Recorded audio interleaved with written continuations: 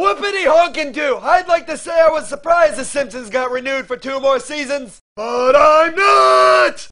Seriously, do you want to be the sorry schmuck that says, hey, this show's been running for 22 years, let's pull the plug? For those of you who have never seen The Simpsons before, where the heck have you been? It's the longest running American sitcom in history.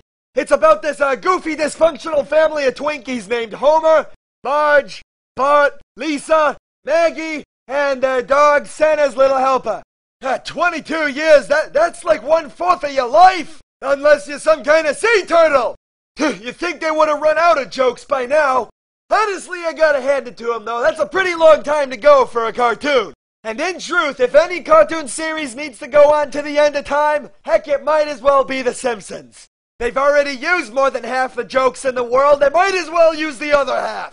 So yeah, give yourself a little pat on the back and, proceed to entertain me for 20 more years!